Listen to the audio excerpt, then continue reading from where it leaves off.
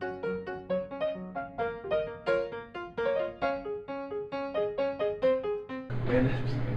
name is Landon Stahmer. I am a junior broadcasting and advertising major, minoring in Spanish, and I'm from Omaha, Nebraska. I am an interactive design intern.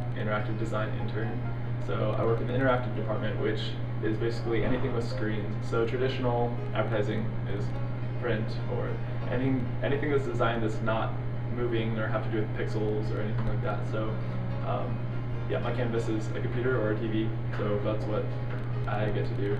I got the job really randomly.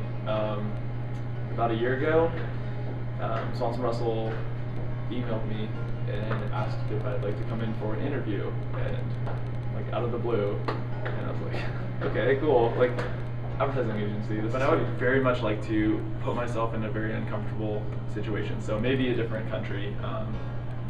Chicago would even be a different situation.